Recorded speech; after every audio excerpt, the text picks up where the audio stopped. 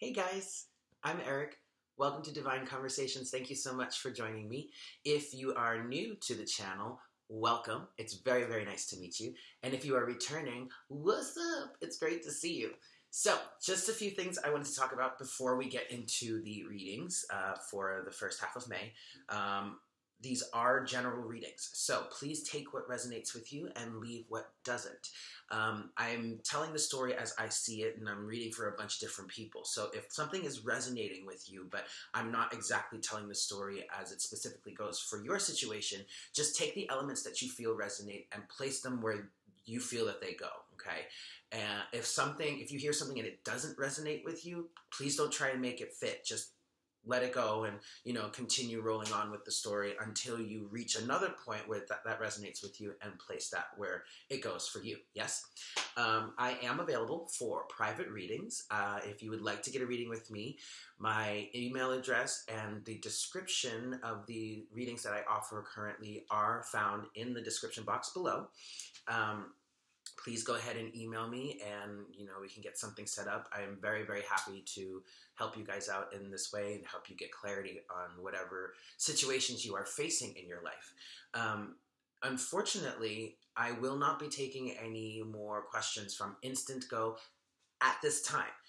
Instant Go is a great service. If you have a quick question you want to ask, I highly recommend you do so through Instant Go. And that Instant Go is an iPhone app. But for me, I don't have an iPhone. I have an iPad, but I don't travel with that. And my schedule is so busy and crazy that I don't always have time or even remember, to be quite honest, to check Instant Go. And so a few people have sent me questions and I completely miss it. And by the time I actually do get to it, the question's been deleted. And if that is you, I highly apologize. Instant Go just is not the best avenue for me at this time. So if you would like to get a reading with me, I encourage you to email me and we will set something up that way.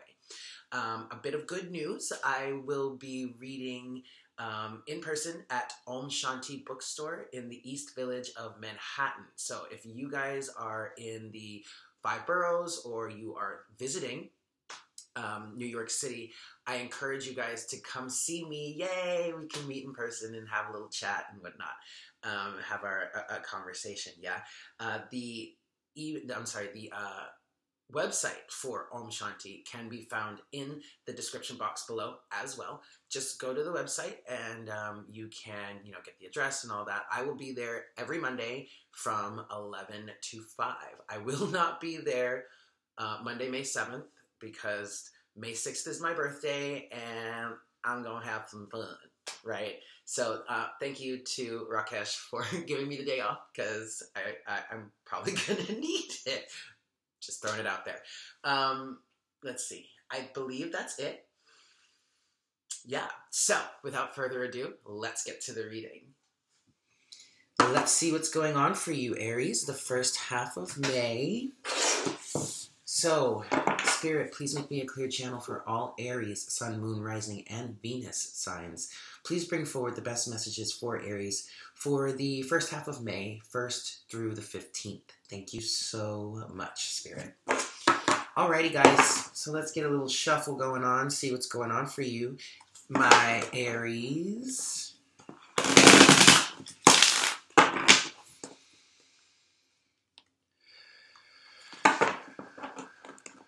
Aries.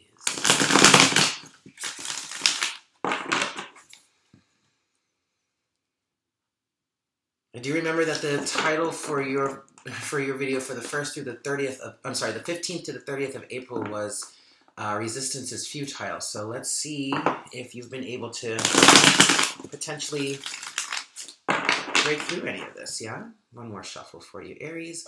And then I'll cut the deck and we'll get into this. Okay. What have we got here for you, Aries? All right. So your overall energy for the 1st through the 15th of May is the Princess of Wands in reverse, or this is the Page of Wands in reverse. So For some of you, there is resistance towards taking step in a new direction, towards something that is passionate for you. There is resistance to a new level of understanding even. There is a blockage, or maybe there's a message. Maybe some of you are trying to send a message or want to receive a message, but you're in resistance to it in some way. Okay, let's get a little deeper here. We've got the Ace of Pentacles in reverse. We also have the Seven of Swords and the Hanged Man. So there is some sort of,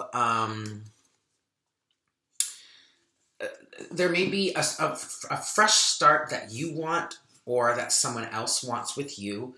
There is a new path that you want to embark on, potentially, that could lead you to a new physical reality, something new in your physical reality. But deception, past deception, is what's causing you to remain resistant to this. It's put you in a bit of a Hanged Man state, and it wasn't until the Hanged Man the Hanged Man card came out, that I understood a little more about what this story was saying. You're in limbo right now. You are suspended. Some of you may be in a self-imposed Hanged Man state because you are very aware of how your thoughts affect your reality. And so you're kind of isolating yourself right now because you don't feel like you're in the best place to really be interacting with anyone. And I understand that. My Venus is in Aries. I tend to resonate with Aries quite a good amount. And so, yeah, I'm already resonating with this. So I understand where you're coming from here. And if you do feel like, you need to remain isolated for some time to get your heart and your mind balanced, I would say that's a good thing to do. I don't want you to fear that you may lose this Ace of Pentacles. I don't feel like this is something you could lose, to be quite honest. And if you are isolating yourself because you're just trying to clean up your energetic field, the universe supports you in that, okay? But there have been some past hurts, some deception, lies, maybe cheating, mind games, someone just not speaking the truth. You maybe not speaking the truth, Aries, you hiding something from someone. The moon in this card is eclipsed. I'm sorry, is that the moon? I think that would, yeah. Or the moon could be eclipsing. I think the moon is eclipsing the sun here in this card. So yeah, deception, lies. And this is something from the past. So this is what's, you feel on an energetic level, you feel this message wanting to come towards you, this brand new Ace of Pentacles, this new physical reality coming towards you, manifesting, materializing in your world, but you're in resistance to it because of the past, okay? So let's get into your storyline here. We have the Ten of Pentacles in reverse with the Devil. All right, so this makes sense, guys. This really makes sense. You've been in a situation in the past where, now the Ten of Pentacles could symbolize family, could also symbolize friends, it could also symbolize a business situation. But it did not turn out well. It was manipulative. It was even stagnant. There was devil energy that was affecting this Ten of Pentacles, or what you considered to be the Ten of Pentacles. And this is why you're weary of something coming towards you, or even you sending a message now, because of the interaction between what you thought was a Ten of Pentacles situation, maybe a relationship, a family, a home life, whatever, and there was the devil had his hands in all that which led to feelings of the Seven of Swords. But so that's not really a resolution. That's just telling you, if you dealt with something, whatever the Ten of Pentacles in reverse symbolizes for you, it was blocked. There was blockages there because of devil energy, okay? It was not necessarily that this was a bad situation. it was under the influence of the devil. It still could be under the influence of the devil, which may be why, like, this Seven of Swords doesn't necessarily have to be in the past. This could still be going on, and you are aware of it in some way, either energetically or consciously. And so that's causing you to be like, no, this is not a good situation for me. I don't want to be here. I'm not trying to fuck with this devil energy anymore, okay? That's for some of you. For others of you, I'm feeling like for most of you, this is a past situation. This is the situation in the past was affected by devil energy, all right? Moving forward, we have, good, the Five of Swords in reverse. And especially coming up with Aries, I really like seeing that because Aries can really embody this Five of Swords energy sometimes. And it's really detrimental for everyone involved. But here it's reversed. So that means there's a blockage to it. It wanted to just literally wanted to lay down sideways. So for some of you, there's a blockage to it. For others of you, you might be feeling like you want to take up this fight. And the Empress. All right. So if we're talking about love here, Aries, you or someone else is putting down their sword, is stopping this fight, is stopping this ego battle, this one-up situation, this I'm going to get the better of you because I feel like I can.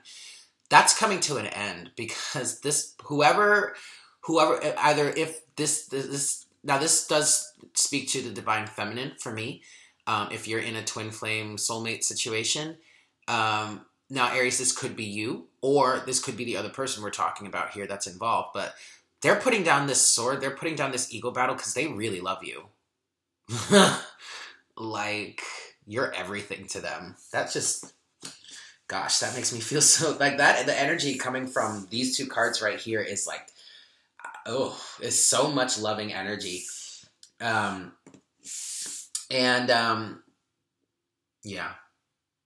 Now, if you are, Aries, if you are the Empress here, you're also working on putting down this ego battle because, as I said, if you are isolating yourself because you're aware of how your thoughts affect your reality, you are in the absolute serious, I mean like serious process of letting go of this eye for an eye situation.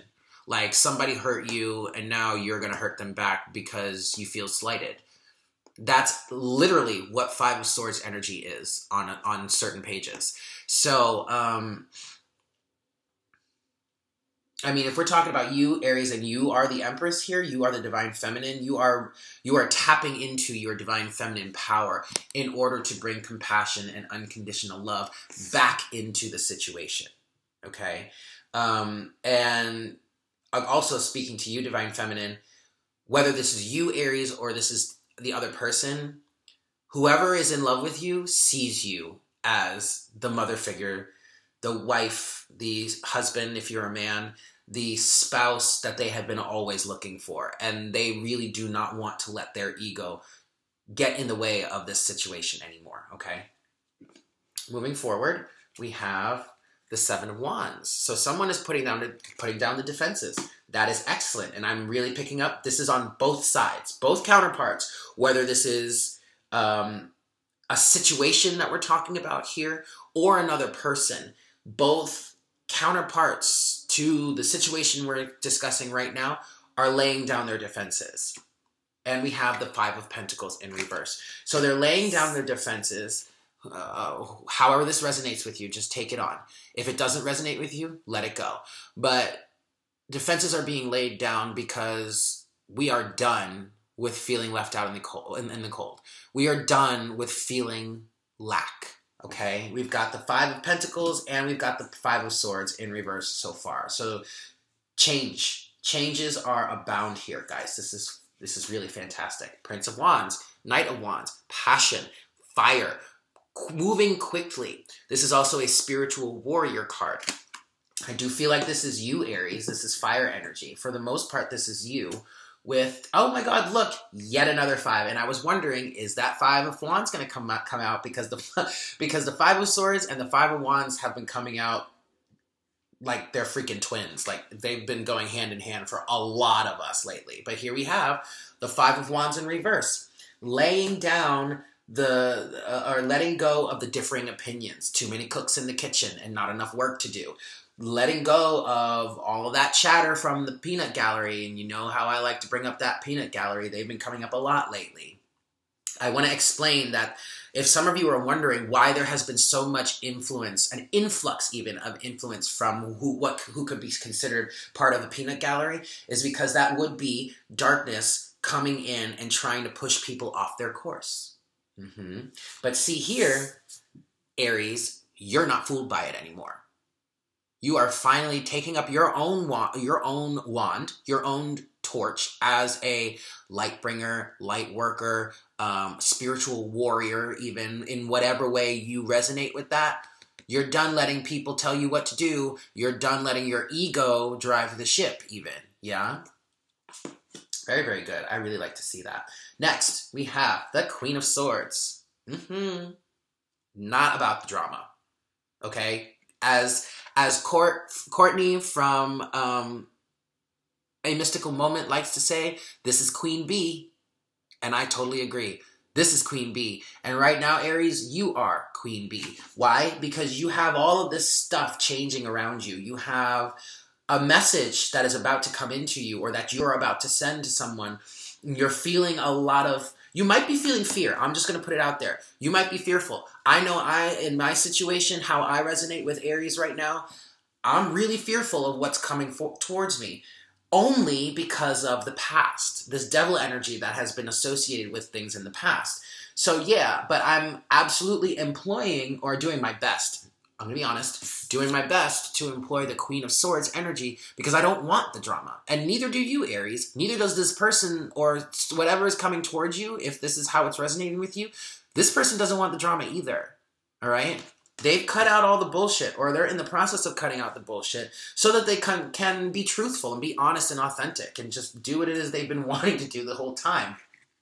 The Page of Cups in reverse. So, what this is saying to me is Queen Bee ain't putting up with no half-assed offers. All right? You either come forward and you come correct, or this shit ain't happening.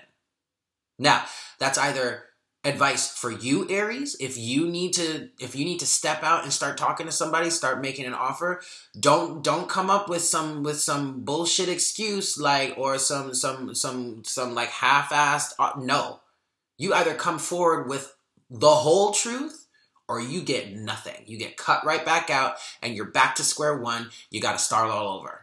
Because Queen Bee ain't having it. This is either you, Aries, or this is either the person that's coming towards you, or the whatever is coming towards you. If it's not coming towards you and it's not coming correct, ain't having it. And to be quite honest, with what I'm picking up here with the Seven of Swords and the Devil energy from the past, or maybe even the present, if that's resonating with you as well, you have every right to take this stance. Every right. Or they have every right to take this stance with you, Aries. Yeah? All right, next we have, oh, look at that. The Ten of Cups. Ultimate fulfillment emotionally, and I don't want to say too much. I really want to get into the next card here. The Four of Pentacles. Someone is holding on to this connection for dear life. Okay? And when I'm seeing the Four of Pentacles here, I'm not picking up anything that's negative. What I'm picking up on is, okay, well, I guess it could be negative in a sense. It could be obsessive, a little bit obsessive, but I'm only picking up a very, very small twinge of potential obsessiveness. And if there is any obsessiveness coming through for you or whoever else we're talking about, Aries, it's mainly because they see the value in this connection, or you see the value in this connection, and you're holding on to it for dear life. And this could very well, I know this is the Four of Pentacles, is material, is the physical world, but I'm also picking up on an energetic level, holding on to this connection I keep hearing that, so I'm going to keep saying it, for dear life, because you or they don't want to let this get away from them again. All right. I'm also picking up stability, solid knowledge, solid conscious awareness of what this connection is. All right. Again, take that as it resonates with you. It could be you, Aries, or it could be the other person. I know personally, I am very aware. I am very aware in my personal situation. I'm very aware of what this connection is. And I don't want to let go of it either, but I'm still afraid. I'm going to be very honest with you guys. Fear is real, okay? Unfortunately, depending on how you look at it, it's not really real, but it's a real factor in our lives, okay? It is something that could potentially hold us back. So I'm not going to sit here like all high up on the horse talking about I never feel fear. Of course I feel fear. I'm fucking human, all right? But in my situation, yeah, I'm a little scared. I don't know what the hell is going to happen.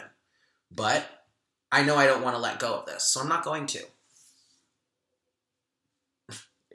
In other situations, and if you look at it a different way, I can't. But hey, that's a topic for another situation. Next, we have the Eight of Cups. Walking away. And this is, I'm already picking up that this is walking away from the past. Finally allowing yourself to leave the past behind you and to move forward with the Hermit in reverse. Okay. All right. Aries. Some of you, or again, if this is the other person, and maybe if you're cross watching for an Aries, or Aries, if we're still talking about someone else in your life, the Hermit, the Hermit can mean the Virgo card. So maybe there's a Virgo. Yeah, the Hermit is the Virgo card. So maybe there's a Virgo in your life. All right, let me get into this then. Since I did it this way, let me be fair. We also have the Devil, which could symbolize Capricorn. What else? That's it for now. But whoever we're talking about here, either you, Aries, or somebody else.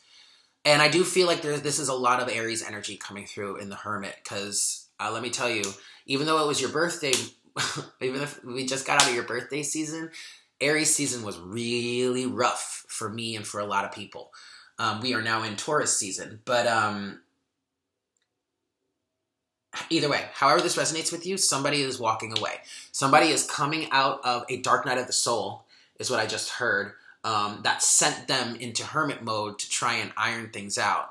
And they've gotten a lot of the clarity that they were looking for, if not all of the clarity they were looking for. And now they're moving forward. They're walking forward in their life. This is not walking away from you per se. I mean, it could be. Anything is possible. But what I'm really picking up here is this is almost like, now this is either you or this is the person that we're talking about. This is almost like walking towards you, or you walking towards them, leaving all of these cups behind that we're not fulfilling in some cases. In other cases, this could be leaving the past, these full cups of all these experiences in the past behind you, and walking towards this person again. My attention was just drawn to this feminine figure at the very back of the card with a torch. I literally, as I was saying that, I was seeing someone walking. She's holding this. Okay, so the person walking away from these cups is holding a torch. And it looks like she's walking towards someone else who is holding a torch. A man and a woman, male and female. Okay, you can see them on opposite sides of the cards in the very back right there.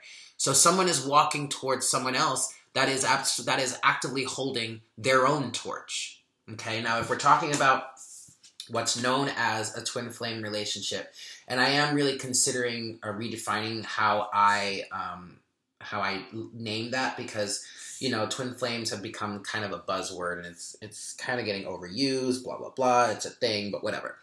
If this is how we understand it right now, so this is how I'm going to refer to it. If, like, say we're talking about a twin flame situation, either your twin is walking towards you as you hold your torch, Aries, or you, Aries, are walking towards them as they hold their torch, okay?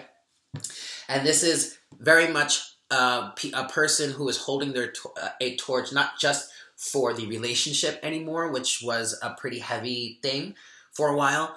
Now it's more, yes, they're holding a torch for the relationship, but that's just because the relationship and the journey go hand in hand. Right now, this person is holding that torch, whether it be you or the other person we're referring to. Whoever is holding this torch is holding it from a place of independence, standing in their true authenticity, standing in their knowledge of themselves and who they are in the world and what they have to bring to the world, and showing up and not letting anyone put their fire out, which is actually helping you or them move towards you, or you move towards them, because they are shining their true and full light in their power. They are very much in their power, or you are very much in your power with the Queen of Swords, not trying to take any shit, not giving to... this is also talking about this combination with the Queen of Swords and the Page of Cups in reverse. It's talking about no longer giving to situations that are not, one, ready to give back to you, but two, not mature in some way. Okay, we're not playing these emotional mind games anymore of I'm gonna flirt with you, ha ha ha, it's gonna be cute, cute, cute, but then when things get serious, I'm gonna disappear on you. Nope, not even giving into that energy anymore. Okay, which is allowing this person or you to step up, grow some balls, okay, and start making some serious moves in a direction that the both of you have been wanting to go in for a long time now. All right? It's just that someone wasn't ready for it. But they're getting there. They're almost there. They're walking towards this. Or you're walking towards this, okay? Finally, Aries, we have, the Princess of Swords, or the Page of Swords with the Three of Wands. All right. So, yes, this is absolutely, someone is watching you, Aries, or you are watching someone else. But this is happening because whoever we're talking about here, whether it be you, Aries, or the other person, they're moving.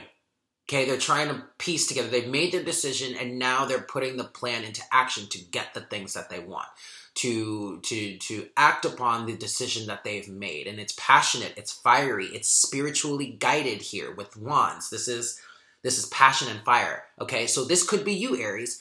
Most likely is you with the fire energy going on. But with the Page of Swords, it's like spying, okay? But spying in the sense of gathering intelligence in order to move forward as effectively as possible. Because don't forget, we've got the Queen of Swords here. And she is not taking any offers from no pages, okay? Now, I don't want anyone to get offended. I'm not trying to offend anybody. But this Queen of Swords ain't taking no shit from no page. Understood? She is literally saying that, okay? That's why it came through that way. And as a result, good. We've got someone that's stepping up and be like, ooh, time to step up the game, y'all. Okay? But Aries, you are waiting for your ship to come in. If we're talking about the Divine Feminine here, who is waiting for someone to come through, you're keeping an eye out too. Okay? You're watching. You know who they are. You're watching them from a distance, yes.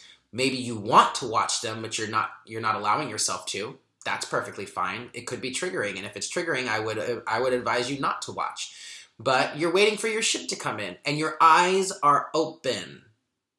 All right? So if you're standing in this position, this is another iteration of the Queen of Swords. The Queen has got her page out there keeping surveillance, checking out who's coming forward, and trying to decipher and deciphering their intentions.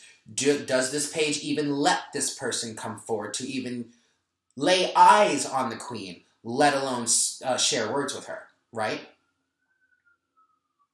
All right, Aries. There you have it.